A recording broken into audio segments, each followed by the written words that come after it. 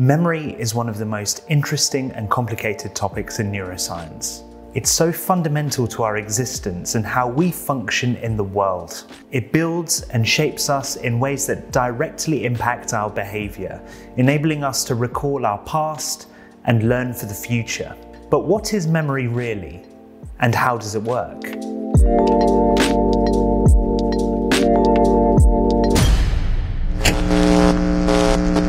I want to start by telling you about an important case study from the 1950s that has gone down in neuroscientific history. A man named HM was a patient who suffered from a severe form of epilepsy and was treated with something called a bilateral medial temporal lobe resection. I know that's a bit of a mouthful, but let me take you through it. A resection means to surgically remove something, and in this case, the area of the brain that caused HM to have seizures was on both sides of the brain, predominantly in his temporal lobes. The temporal lobes are the parts of the brain located on either side of your head, just above your ears. In treating epilepsy today, we begin by using anti-epileptic drugs, which work by dampening down the activity of neurons in the brain.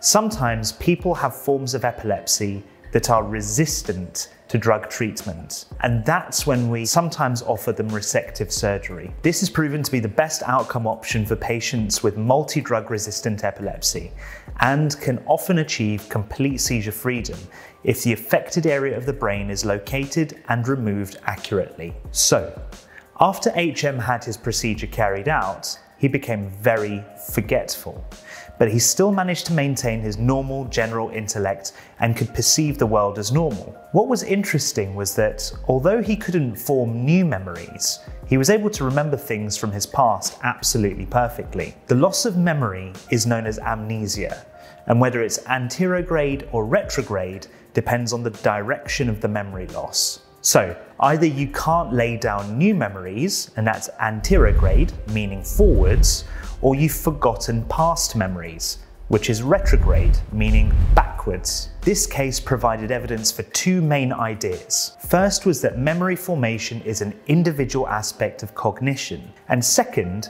that the temporal lobe has a super important role to play in memory. It wasn't until the 1980s that we discovered the structures within the temporal lobe that are crucial for memory formation. These include the hippocampus and a few structures close by that all sit a bit deeper in the brain. Nowadays, we can use a form of neuroimaging called functional MRI or magnetic resonance imaging to see which areas of the brain are more accurate and active during specific memory tasks. This usually involves verbal recall activities and can also indicate other parts of the brain outside of the memory center that assist in recall. Of course, there were several more patient cases that progressed our knowledge about memory, but it might be more interesting to talk about some of the mechanisms that help us form memory on a cellular level. Before we get into this, we'll have to start with some basic neuroscience, starting with synaptic plasticity. Neurons have a cell body and a tail-like structure which we call the axon. When neurons connect with each other, the end of an axon meets with a cell body to form a link. A small gap exists between each of these links, and we call these gaps synapses. It may be that each neuron is connected with several thousands of other neurons, all passing electrical signals to one another via synaptic connections. It's believed that the strength of these connections can vary depending on the amount of activity that happens at each synapse. This idea that strength of synaptic connections can change is called synaptic plasticity, and the fact that they vary with electrical activity gives the theory its name, activity-dependent synaptic plasticity. So,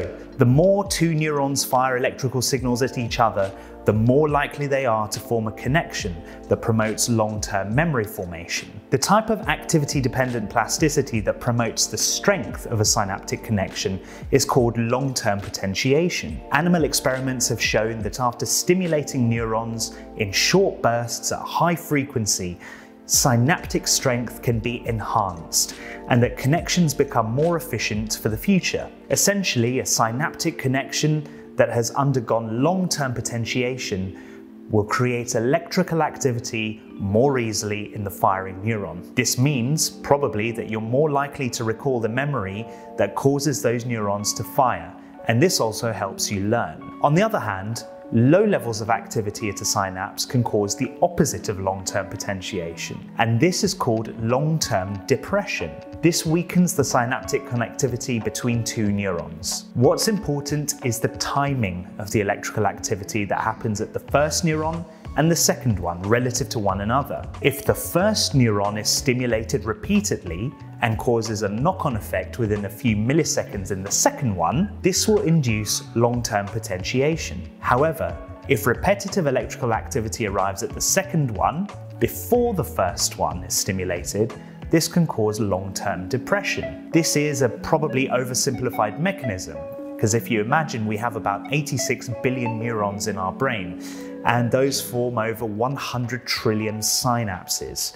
So you can begin to see how complicated these neural networks probably are and become, and how they function to allow our brains to become so incredible. Something that scientists are still really struggling to understand is how short-term and long-term memory are so different to each other. It seems obvious that they should be conceptually distinct from one another, but our theoretical ideas don't seem to be able to separate them out so clearly. One idea suggests that short-term memory is a cognitive system that temporarily holds various types of information. These short-term memories can then be activated and transferred into a kind of long-term memory system. But patients with damage to their short-term memory can often still remember and learn new tasks that have a familiar quality to them. These could be old memories that are retrieved from long-term storage already in place, or they could be learning associations between two things that are already a little bit familiar to them. The ability to learn new words, for example, or repeat the order of a new digit sequence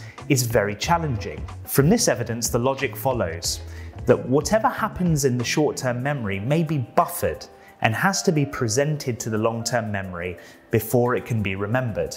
The matter does get a bit more confusing here though.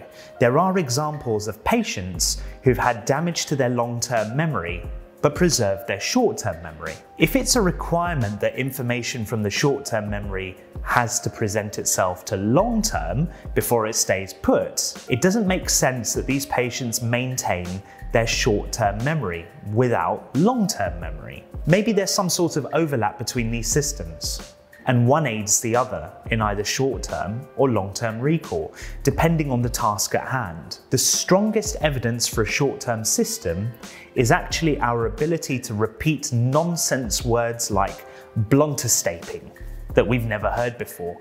It may be that we use pre-existing constructs of sounds and syllables that we've learned before and are stored in our long-term memory, and that enables us to encode short-term memories. For the moment, things are still a bit confusing within the neuroscience, and memory is such a complex and fluid system that integrates into so many aspects of cognition. It's really difficult to piece the whole puzzle together, but luckily we're making progress, and it'll take time. But one day we'll be able to unravel all of the mysteries of memory. We'll just have to wait and see. Tell us something that you'd like to know more about in the comments below. Don't forget to like this and see you next time.